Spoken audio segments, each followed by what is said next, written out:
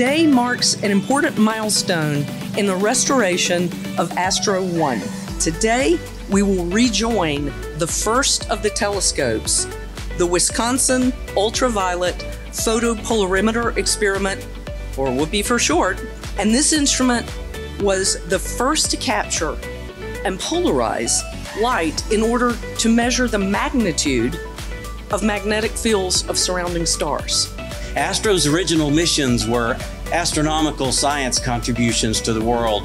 ASTRO's future contribution, its next mission, is to inspire STEM among students, as you see with HUNCH here participating today. HUNCH is a NASA program that involves high school students fabricating for prototype and flight-like hardware. The students have something to brag to their buddies about and show their grandkids 30 or 40 years from now when they do visit the Smithsonian.